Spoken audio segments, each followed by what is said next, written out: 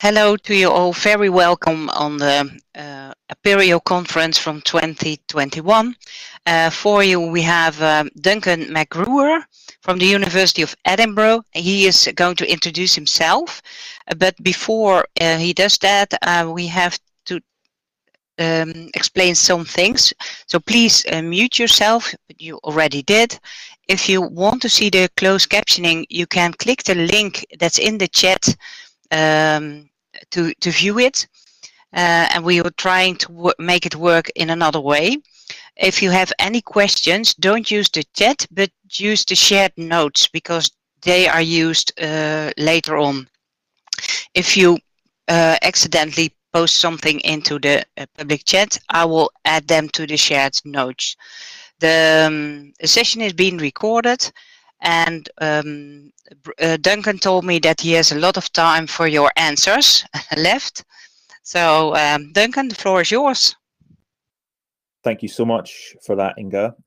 So good afternoon, everyone. Yes, thank you for joining me here. My name is Duncan MacGruer. I work at the University of Edinburgh.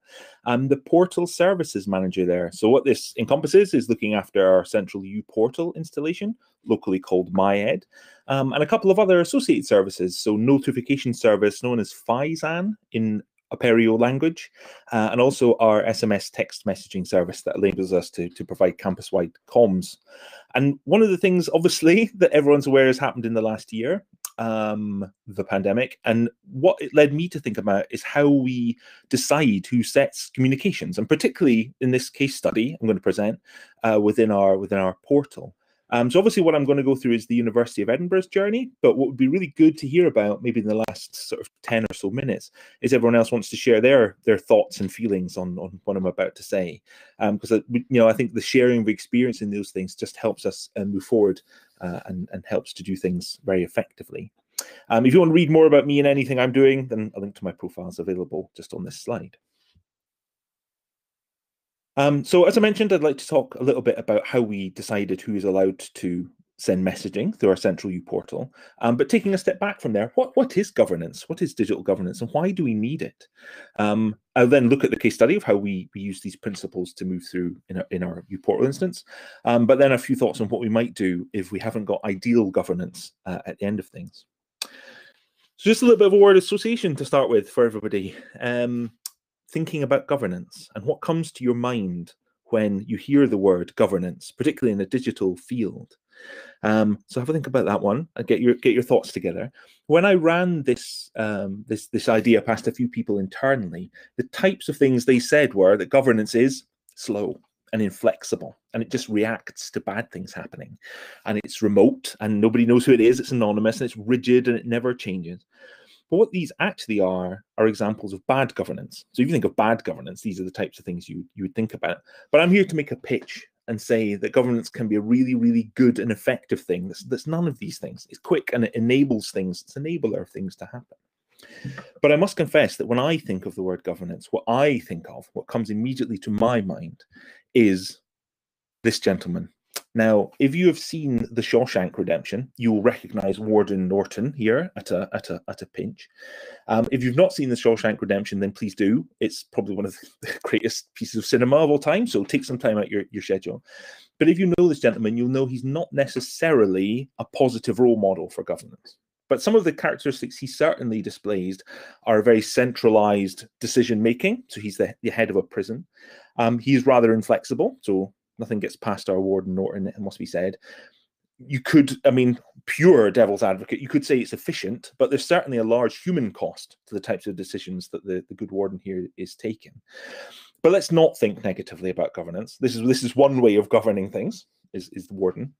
But actually a more positive role model for governance, deciding about things, might actually be the internet. So here's W3C. They set the standards and govern how the internet works. These are open standards, and they deal with a huge amount, this huge multiplicity and diversity of what websites are for and goals.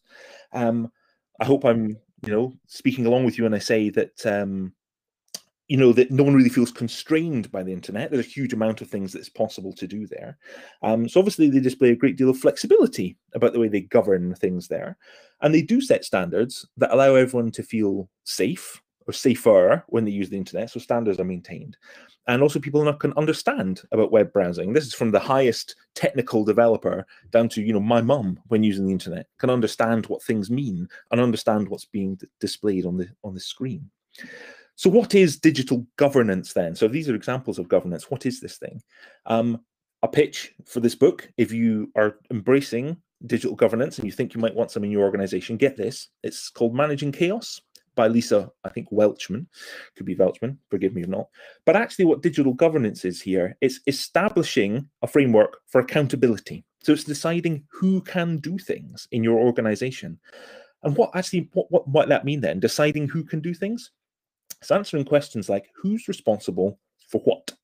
Who decides what the site is for? Who decides what the color of the website is? Who decides on the branding? And who manages the disagreement when those things occur? So if there is disagreement about what the site is for, or disagreement about how branding should be represented on the website, who gets the final say? And actually, what it's trying to do is enable decision-making. So trying to cut through some argument taking place between 2 or 3 interested parties, enabling you to just get on with your work. No decision is sometimes as bad as is sometimes better than bad ones, actually, because a bad decision about who, if there's no decision about who can make a decision, what you get is silos, and you get people arguing, and you get divisions between IT and marketing and all the different groups that are involved. Or you end up with a website that's graphically diverse. It's like a Christmas tree with massive things thrown onto it. Or you get an incongruent information architecture. You get a website that no one can use. But if one person's unable to make a decision about it, at least they're accountable for that decision. Whereas if you just spread it out amongst the organization, who can say who's to blame for things? So our digital governance here then will not define a content strategy. It's not going to say what the content strategy is, but it says who will do it.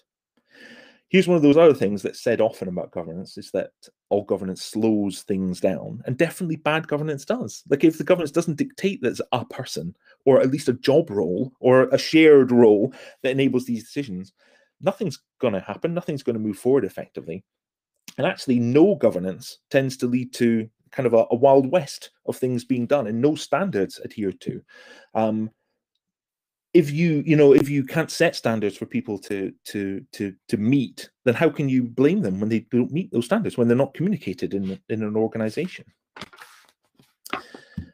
And in terms of this governance, then if it's right and it brings clarity to the accountability, your risk goes down because your site's going to be accessible. You can tell everyone it must be accessible, and it must be available, and it must have it's adhering to legal principles of wherever you're based.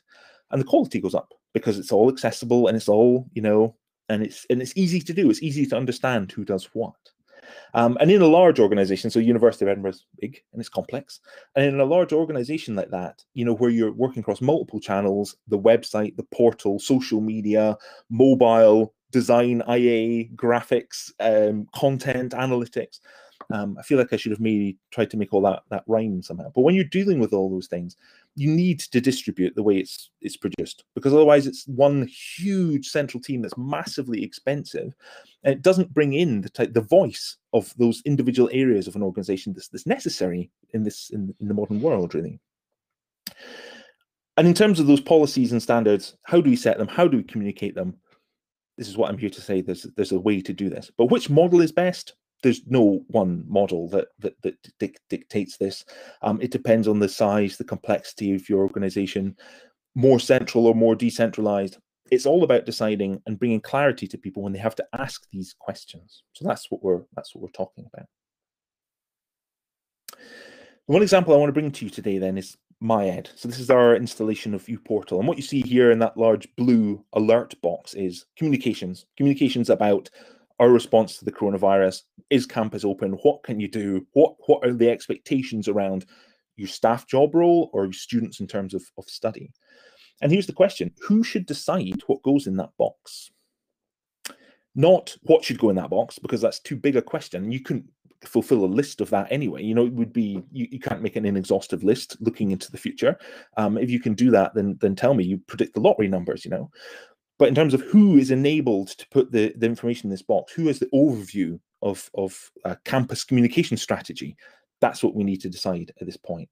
I want to just quickly look, though, at the options that are available in our installation in terms of making messaging on a campus-wide level. So we have one that's enabled by our Phison integrations. This is our notification service that enables us to put emergency notifications up there. Very high priority, very visible. They've got this bootstrap styling of red, and it's very important. It's basically at the top of all their pages, but it's one single message. This can only be done one thing. There's only one thing that can go in there. We also have the example of the blue box. This is what we're running right now. Still high priority, still very visible to everyone that's using the system. It displays at the top of the home page within our uPortal, but once you move on to other areas, it does go away. A couple of styling options, but practically there's only room for 2 messages in there. So in terms of usability, to add multiple messaging in there, it just doesn't work. It becomes lost in the noise. We again have notifications that are running in the top right-hand corner of our uPortal instance. These are a slightly lower priority in terms of these banner messages, but still seen by people. There's no current maximum, so you could have multiple items in there, and they can be targeted specifically. So unlike these banner ones that display across our campus, more or less, these can be targeted to areas of our organization or to lists of users in a much more sort of targeted and personal way. And we also have an announcements portlet within our uPortal. This is for much lower priority items because they're seen much less. Some of it's opt-in, some of it's mandatory, but it gives you an insight into some of the things we're doing. So in terms of these challenges, in terms of information about what people should be doing at the university, we've got some challenges there. So which option's best at which time? So the portal has very high traffic. It's got great visibility amongst our campus. As you saw there, some of the options have got limited availability, so there needs to be an issue of priority in amongst there.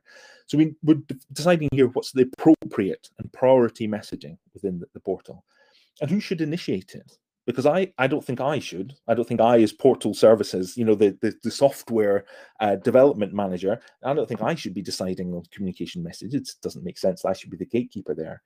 We need someone, again, who has the appropriate organizational view of communication strategy. So what we did is we went to our governance mechanisms at the university and made this agreement. Only approved staff should be authorized to do that messaging, to decide what goes there. And within the University of Edinburgh, we kind of have a split amongst the people that should be doing this. So one is communications and marketing. This is our central internal communications and external marketing group. They have a central place in our crisis communications plan. This is across those channels, so across web, across social, text messaging, and the portal. So they are going to put together a communications plan that's coherent across all of those channels. So it makes sense that they should dictate those boxes. And anyone who wants to do campus-wide messaging should really be talking to those experts in terms of planning, execution, measurement, making sure it fits in with everything else. We also said that people within our information services, this is our computing group, should be able to do it as well, particularly for outages and planned outage messaging across our high priority systems. Now, those are as agreed but across our business. So we don't decide what's priority, or our business people do. Along with those high priority systems, those accessed through our uPortal as well. So again, we're trying to take a user experience view of this thing and stop people accessing systems that aren't going to work anyway. So we're cutting them off and we're stopping their journey and saying, please wait for this. It's going to be off for this amount of time. And we also have an agreed process with our a major incident process, which is dictated by our central computing support. And there's a major incident commander who can dictate whether this is important enough to have a message placed for across campus communications, or whether there's just a smaller user group that should be interested in it. So we made a decision then so that only a limited set of people could add that information in, so that it is coherent, so that it's delivered at the right time. We didn't wait until there was another crisis before deciding to put this in. We've been proactive and said, look, only those people should be able to do it. They are the gatekeepers of this process. don't email me saying that this is a side case that should maybe be allowed, and then an argument breaks out in an email chain while we are trying to do crisis things. So we're responding to something that is by its nature urgent. That is not the time to be deciding who should be able to set this messaging. The time to do it now and decide who is enabled to do it, and make sure that processes are there so that comms are easy between those groups, so that there's a working relationship, so that people can get those things done before the crisis hits. But if you don't have mechanisms at your institution that enable you to do that, what can you do? So if things are not working perhaps as they should, what's the next thing? Again, I refer to the Managing Chaos book. They've got some suggestions of what to do, I'm really glad to say. The first is to get a steering committee. So this is the kind of highest level without huge proper governance. It's a group of senior people, so senior resources in the terms, that steer direction of what's happening. So they set strategy for what's happening in your areas. They ensure that that strategy meets business objectives. So they understand the business well. They're trying to set what should be done going forward, and everyone can work to adhere to that. So at least there's some idea, some destination of where we're trying to be, even if the tactical elements are not being set by that group. Those on the ground, who is able to do exactly this. At least there's an idea of going forward what could be. What else could be set up? A centre of excellence. So this is a group of domain experts, a hub of people who know what they're talking about. Imagining a kind of community session, perhaps, that get together once in a while. That can, a group of experts who can advise on what's going forward. Again, if a group of experts are coming together and providing some guidance, what you're not going to get there is 100% compliance with what's being suggested. But 80% compliance is better than none, particularly when it comes to those legal principles, the accessibility, the data privacy things that your organization is going to have a real impact if they're not being adhered to. And lastly, I should say, this digital community of practice. So this is our community session. It's people getting together once in a while, and allows you to kind of align those individual tactical bits that are trying to actually make things better for each area, for the web, for social media, for the portal. So it's people getting together and just seeing how it all acts together. They run pilots. It's a forum for people to get together and talk. They can provide training and awareness of trends and things that they've discovered in their own services. Another thing this group can do is demonstrate a kind of unified approach that they can take to management and say, look, we need better governance. We need something better than this that enables us to start setting higher level strategies, to start setting umbrella things that enable governance to work just smarter. Demonstrating unified approaches makes me rather in mind of, Enjolras on the barricades at the end of Les Miserables, putting it to the top levels that we should be getting done. And there's something really nice about that, of people who kind of know what they're talking about in an area, getting together, sharing experiences, and enabling these things to come. So in this example, I took this to our community of practice, this idea that we can set, who's able to make these decisions. And a lot of people are very welcome to the idea, but it's not easy. It's not always easy to put past a senior manager that there should be someone in place to make those decisions about site branding, the image that sits at the top, those items that again and again come up and we see people clashing about. But actually, if one person were unable to make that decision, it would cut down decision making drastically. So I've seen websites that have taken 4, 5, 6 months to decide on the image that sits at the top, not even something that I would consider strategically important, like an information architecture. Just an image can take many months to agree upon because there's no governance about who can make that decision. If there's one person, again, or one job role that can make those picks, then we can move forward very, very quickly. And again, in Duncan? this case, oh, hi. You have 10. Yeah, it was a bit difficult to come in between. You have 10 minutes left. Wonderful. Thank you, Inga. Thanks for that's totally fine. Sorry. No, please. Yeah, so that enabling that governance before things get going is a great way of getting decisions made quickly. And as I kind of promised you, Inga, I was going to leave time for questions and discussion. I promised I was going to do it.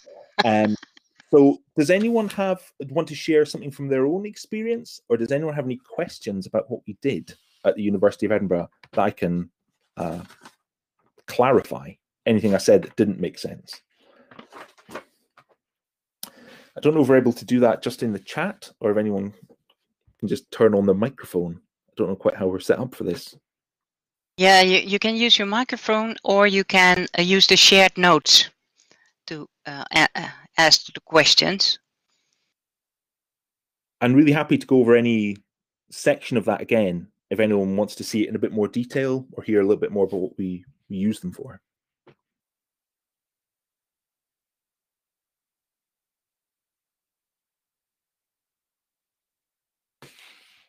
Oh, I see shared notes now. Oh. And strange that I can see people typing along with their names. This is next level.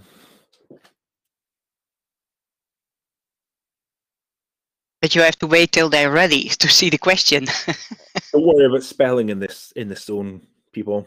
It's fine. Speed is more important. When it comes to messaging, do you have document?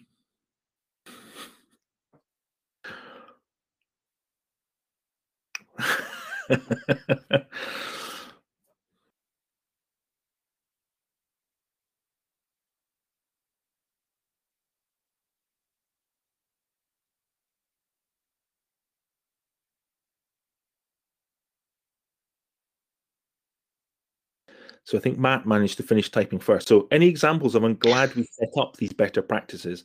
So from my own experience, I can say 100% yes, because people don't email me anymore asking, please put up this, the banner that, the type of example. Now, I'm not saying our sports center did this because they definitely didn't, but the type of thing is, the new treadmills in the gym type example that says, I need to get this message out there. We know that people use that central portal a lot. So here's a great way of getting that information out.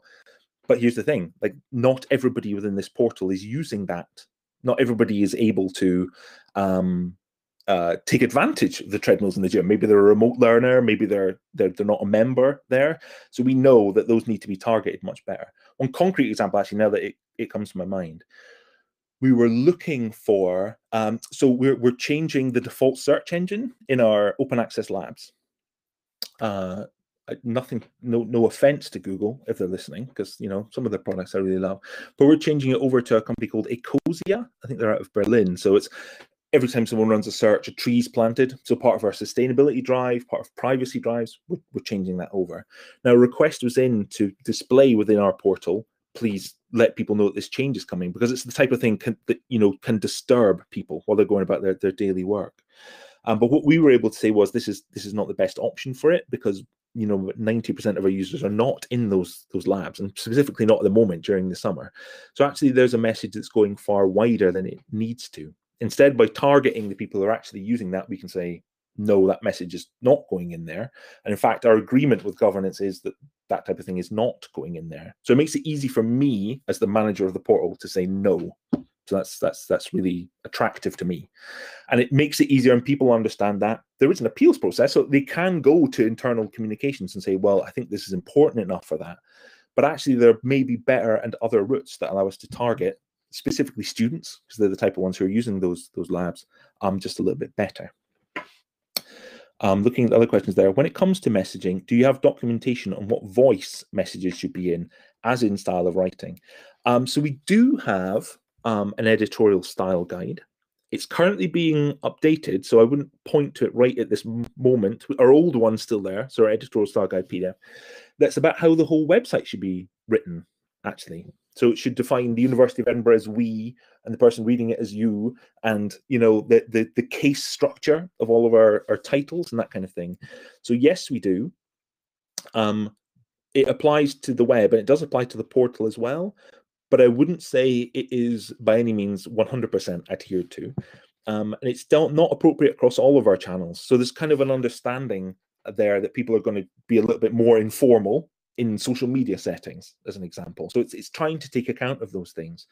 But yes, we do have one. I will add a link to it, to the kind of the conference page, the Trisakai area, because I don't know if I can do it right in this second. I said, I did, that approved staff in communication and marketing can make those decisions. Yes. I'm guessing there are multiple approved staff. Is it clear who the actual person is during a crisis? So yeah, actually, we were able to lean on a process that they already had about crisis communications that just didn't involve the portal at that point. So actually, when there's an agreed crisis, when it's raised by the business that there's a need for campus-wide messaging, yes, there's a group of 5, kind of group of 5 people that get together and decide how that is going to be communicated out. They then tell the individual nodes or resources like me what to do, get that message to this group of people.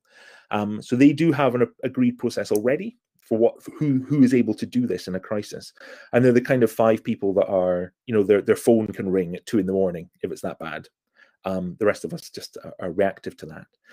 So there's, yes, 4 or 5 people that are able to make that call.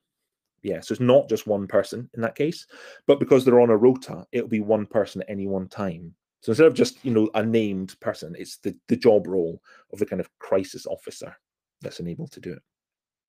We have a few minutes left, so if there are any other questions, or Duncan, if you want to tell something more. While I am talking, I will try and look up our style guide in case anyone wants to use it. So, I mean, you'd be more than welcome to have a look. Kind of put in the bullet point as I can. So it's recently been updated. So if anyone wants to kind of lean on any of that stuff, absolutely fine. Absolutely fine.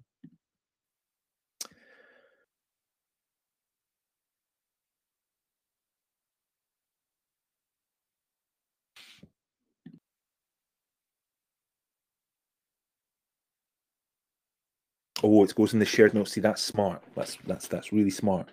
Thanks, Jim, if that was you.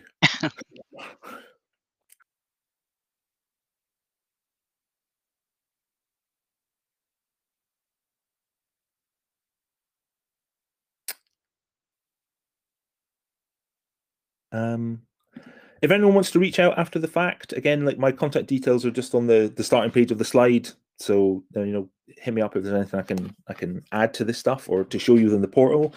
Just as a little advertisement, though, I'm showing off our portal again in the lightning talks that are starting, I think, at 3:15. So if anyone wants to see a little bit more of what's happening inside our portal, then you can do there very easily.